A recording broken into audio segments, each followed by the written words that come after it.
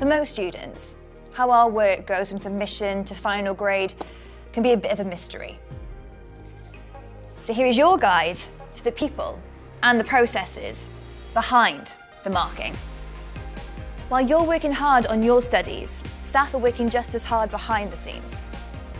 Every bit of assess work you do, whether that's an essay, exam, research report or group presentation, is set by staff responsible for that unit. They also establish the criteria that will be used when marking. Their questions and tasks are then double-checked by another member of staff, along with the marking criteria, before being shared with us.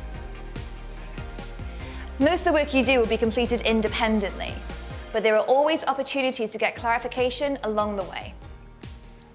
You can ask questions in class, or email staff, or post to the discussion board before you submit. Look out for revision aids too. Often you can find example questions, past papers. There may also be opportunities for feedback by taking practice tests or exams. Once you submit your work, it goes to these guys, the markers. They meet and discuss how your grade should be applied. Then, they mark each essay using the set criteria. When they're finished, a moderator looks at random samples of work to check everything is spot on, including looking at grade distributions across different markers, just in case. If they're not happy, which does happen, then they'll ask for papers to be looked at again. When all that's finished, you'll get your grade and any feedback. Reading over your feedback is key to improving your grade in the future.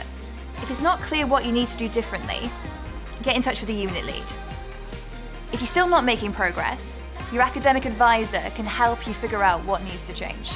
And to make sure everything is as it should be, external examiners take an independent look at everything a sample of students have done for a final stamp of approval.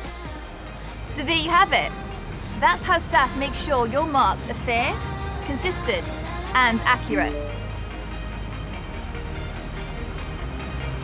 Nice one.